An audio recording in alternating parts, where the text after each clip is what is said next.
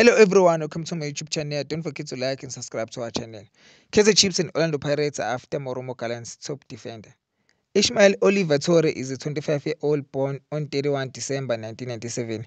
He is a professional footballer player from Ivory Coast. He is currently in South Africa playing for Marumo Gallant'S.